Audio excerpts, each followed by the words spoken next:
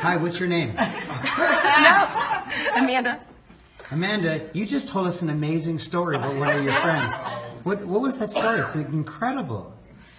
I was just at a seminar a couple weeks ago, and one of the marketing people said that if you write a book to do reverse shoplifting and... Hold on. Reverse shoplifting? This is a concept? Is it catching on? Is it in Wikipedia? Yeah, like 3 people that I know have already done it. What is it? In the States. But what is reverse shoplifting? They take their book that they wrote and they put it next to the shelf, next to like Tony Robbins' book right here. They put it on the shelf. Yes, they put it on the shelf. They sneak their own book in. Yeah. And leave it there. To be able to publicize it online everywhere that your book is next to Tony Robbins. Oh my God. So they take their own book that they own, Yeah. and when nobody's looking, they put it on the shelf. Yes. And if somebody buys it, they take it to the counter and they pay the shop like $20 or $30. Yeah. But then how do they get paid? I don't know. They don't. It's not about getting paid. It's about the publicity. Unfreaking believable. The guy who spoke before you in LA is the one who actually told the story.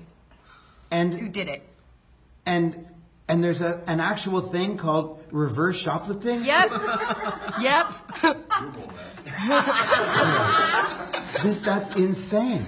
I've never, in all my years, I've never heard of reverse shoplifting. I hadn't either until 2 weeks ago. So reverse shoplifting is you take something that you already own and you steal it to the store. Yep. You got to make sure nobody sees you, right? And the store steals it from you with your permission. It's insane. It's insane. And several people. This is on Facebook. Right here. And several people you know. Several. Like yeah, how many? Several. 3. I know 3 people you know. Yep, have done it. And they post it on Facebook and they post it everywhere. Look where my book is next to Tony Robbins. Oh, I get it. They sneak it on the shelf, and then and they leave it there. And the funny thing is, when the books are all gone, guess what they do? They take that code and they order more books because the people say, well, what happened to that book? This is the last one. So they put it beside Tony Robbins, they take a picture, and they say, my book is right beside Tony Robbins. Oh, that's freaking unbelievable. Co-branding, up-branding, reverse branding, theft branding. Reverse shoplifting branding. It's reverse something. It's just, what did you say?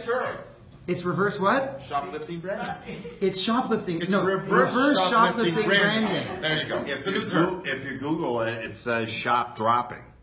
See? Shop dropping. Yes. There's an official. People drop their book at a bookstore. Or whatever. Oh my God! Like if I owned a butcher store, I wouldn't expect people to come and drop off a cow.